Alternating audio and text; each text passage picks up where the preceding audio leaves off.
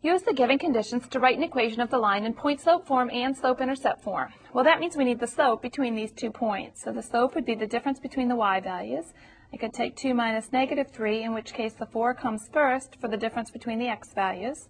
Plus a minus and negative becomes plus a positive to give me 5 over 5, or a slope of 1. Now, using either of the original points, I'll use the first one. I can write this equation as y minus a negative 3 equals 1 times x minus a negative 1, each of which becomes plus a positive. So that my equation becomes y plus 3 equals x plus 1. And that would be my equation in slope-intercept form. I could leave the 1 out in front to show that the slope is 1 times x plus 1.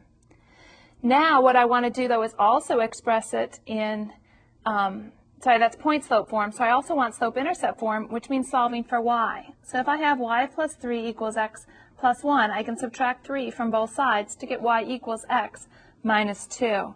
And so y equals x minus 2 would be my slope-intercept form. Well, y plus 3 times the quantity 1 times x plus 1 would be my point-slope form of the same line.